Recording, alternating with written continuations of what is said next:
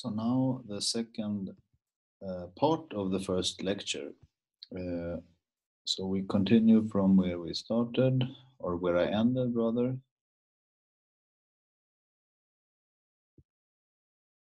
So I ended by saying that there is a normal distribution around the final size. But now let's talk about what happens over time. So in the previous description, I was mainly focusing on how many that get infected during or after the outbreak. But sometimes or quite often you're interested in what happens over time. And then perhaps it is more natural, rather than to think in generations, to think of continuous time.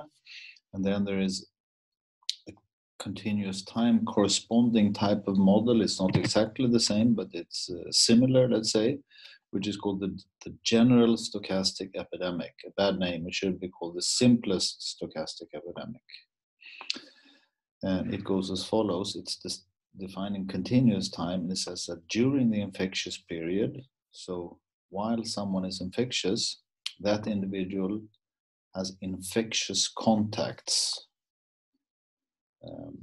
randomly in time. So you might have one today, and if you're still infectious, you might have another one the day after tomorrow, and then so on. And the average rate at which this happens is beta.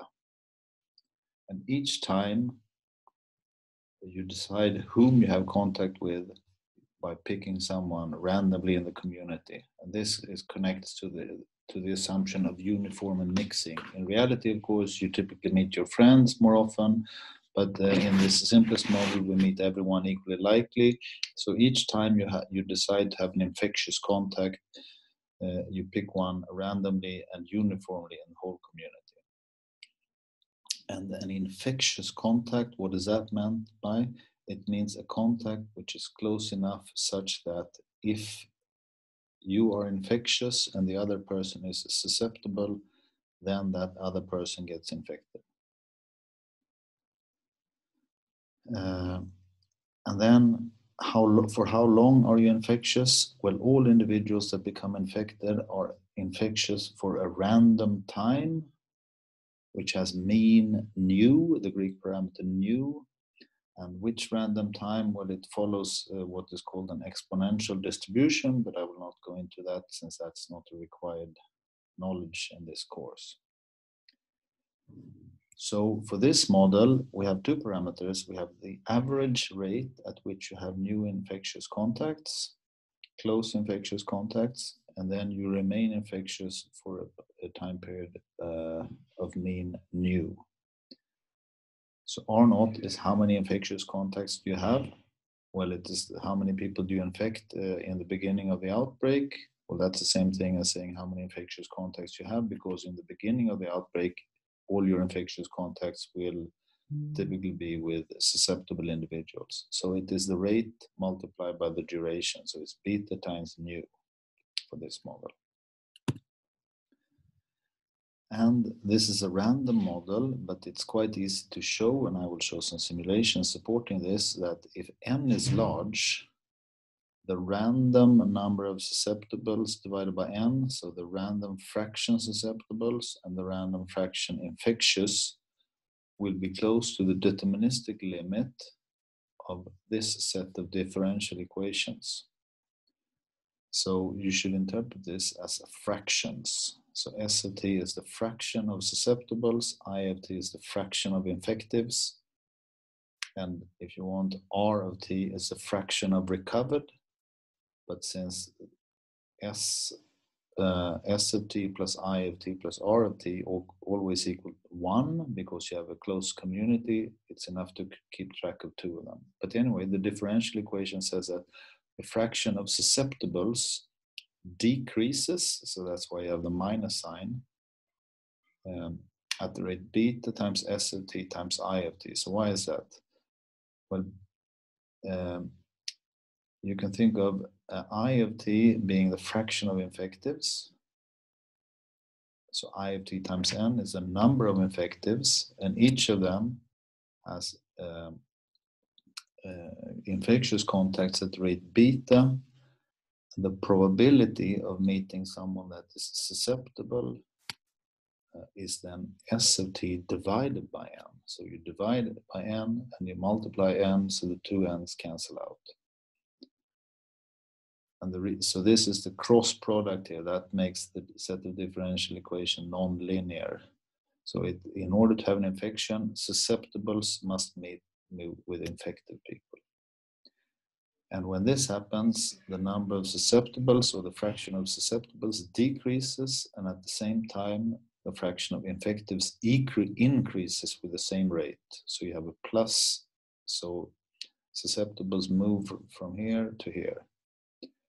But infectives also leave the infectious state, and you do that by recovering. And if the mean duration that you're infectious has mean nu, it means that the rate at which you recover is 1 upon nu, and when you recover, you go into the recovered state. So this is the set of differential equations. And we see that if you sum all these three rates, you get that minus that plus that minus that plus that. So the sum of these different derivatives is equal to 0.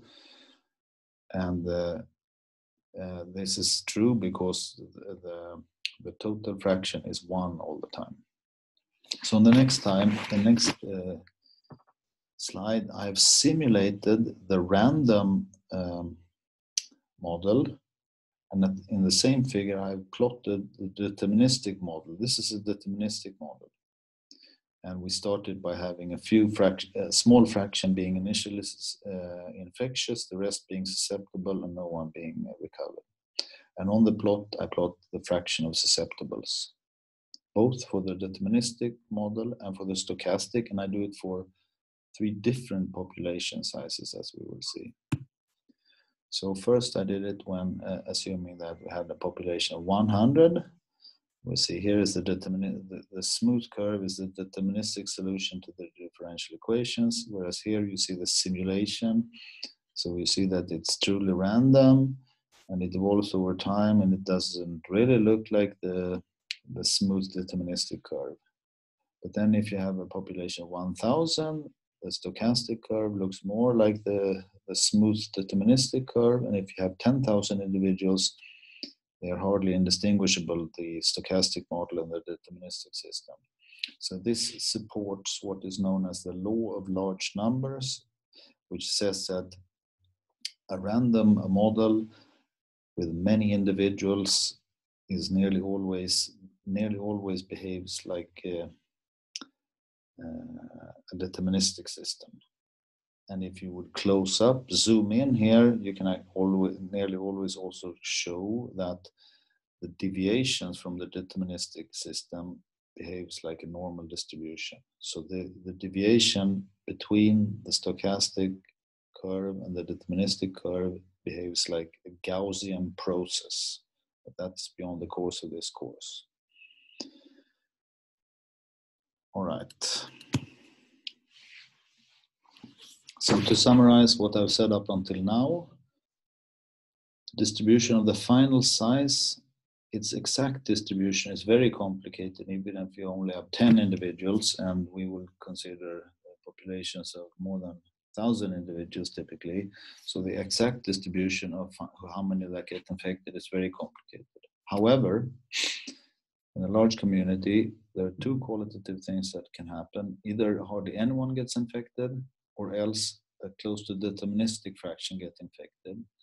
And we know what the value of the deterministic, we know how many that get infected on average. Actually, we get the same expression also for the continuous time model called the general epidemic. Both the first model called the Reed-Frost and the general epidemic model had the basic. We derived expressions for the basic reproduction number. For the Reed-Frost, it was equal to n times p, and for the general stochastic epidemic model, it was beta times nu. And the interpretation is that the expected number of infectious by 1 infected individual in the beginning of the outbreak when everyone is susceptible. And we also concluded from the simulations that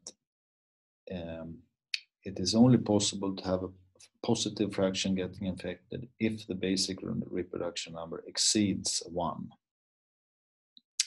And I did not prove, but I mentioned that the probability to have a big outbreak for the Reed-Frost model equals tau star, but this is not true for the general stochastic epidemic, as I will come back to now soon. So let me end by a few extensions.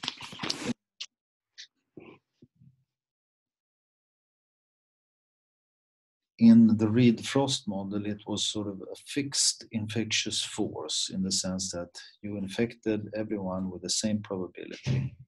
What if this is random? So what if different individuals have different amount of infectious force? For instance, as in the general epidemic, when the durations of the infectious period were varied, well, it can be shown that this affects the probability to have an outbreak, but it does not have a big impact on the size of the outbreak in case you do have a major outbreak. The model I described was an SIR epidemic. What if you have a latent period before? So that was called an SEIR epidemic. Well, this has a big effect on the timing of the epidemic peak, for instance, and the duration of the epidemic. And you can probably imagine that if you're infectious 3 days for one disease, you have no latent period and you're infectious for 3 days. And for another disease, you have a latent period of 1 week followed by an infectious of 3 days. Then, of course, the later disease will have a much longer duration. So a latent period affects the timing very much, but it does not affect the final size. We are now assuming that there are no control measures put in place. If you put control measures in place, then things differ. But I will not talk about preventive measures now. That comes later in the course. How about if you have stopped with more than one index case? In the model I defined, we had one person infected and the rest being susceptible. What would happen if you, instead of one infected and 999 susceptibles, instead you had 3 infected and 997 susceptibles? Well, that clearly would affect the probability of an outbreak, because the more you start with, the more likely is it that you do have a big outbreak if R0 is bigger than 1. However, so if you go from 1 index case to 3 index cases, this probability might be doubled or something. But the size, in case you do have an outbreak, will hardly be affected by if you have 1 or 3 cases. So here comes an exercise that I encourage you to solve.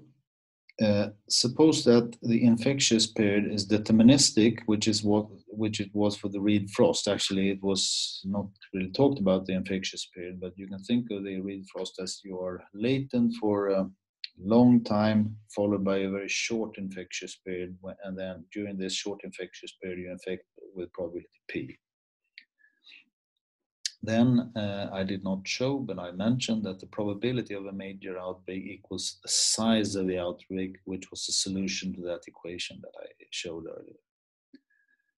If instead the infectious period is random, more specifically, suppose that it is exponentially distributed, then it can be shown that the probability of a major outbreak is no longer T star, but instead it is 1 minus 1 upon R0. So the exercise consists of writing down what is this probability for the following 3 values of the reproduction number. And you should compute the same probability for the Reed-Frost model, which I think you already did in exercise 1 or 2, because there the task was to compute the final outbreak size for the Reed-Frost model, but that's the same thing as the probability of an outbreak.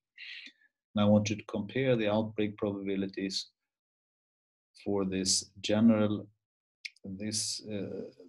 case, which is called the general stochastic epidemic. I want you to compare that with the Reed-Frost epidemic.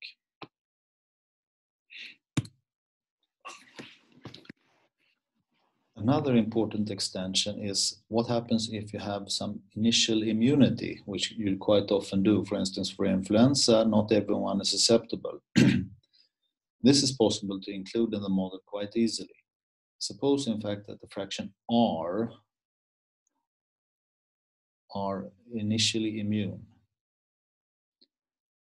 Then you can use exactly the same methodology. The only thing that differs is that instead of having R0, which is how many you infect if everyone is susceptible, this is replaced by R0 times 1 minus R, because if this is the number you infect if everyone is susceptible, then you have to multiply by what fraction that actually is susceptible. So let's say that if 30% are immune, then, and let's say R0 is 2, then you would only infect 1.4 people on average, since 2 multiplied by 0.7 is 1.4. And you can get an equation for the final fraction infected among those that are initially susceptible using very similar methodology. And the equation says 1 minus tau, where now tau is the fraction infected among those that were initially susceptible, is equal to e to the minus R0 1 minus tau, 1 minus R times tau. And for the same reason as above, you can have a major outbreak now if this quantity is bigger than 1. So exercise 4 and 5 consist of computing what fraction of those initially immune that get infected, assuming that 50% are susceptible and 50% are immune, for the situation when R0 is equal to 1.5, 3, and 6. And the fifth exercise is to say, for the same situation, what is the overall fraction getting infected? So here we computed the fraction among those initially susceptible, but here we ask, okay, how many in the whole population get infected in the later case? So this was the end of the first lecture, and I encourage you to do all the exercises. And on Thursday, June 11 at 4 p.m. Swedish time, there will be a live session connecting to this lecture. And I encourage you to post some questions on the course webpage. There is a specific place where you can post questions regarding lecture 1. So I encourage you to do that, whether it is about the theory that I described or whether it is about some of the exercises. Thank you very much. Bye.